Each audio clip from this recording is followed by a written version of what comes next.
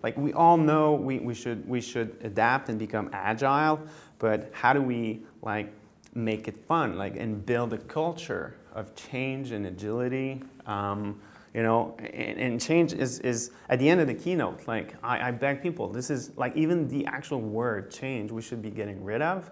Like my grandfather, that's what they did. They adapted to change. Like he worked in a factory and then they did the same thing for 10 years and then boom, something crazy happened, panicked, and they changed. They adapted and then they sat back and they did the new thing for 15 years and waited that, you know, another big storm would come.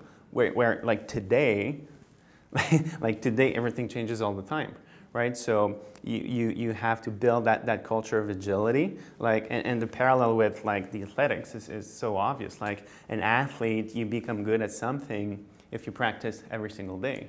So how do you make it part of a culture so that whether you know a disruptive technology or change, whether it's chosen or imposed, you're more agile, and then you can react, you know, much better to it.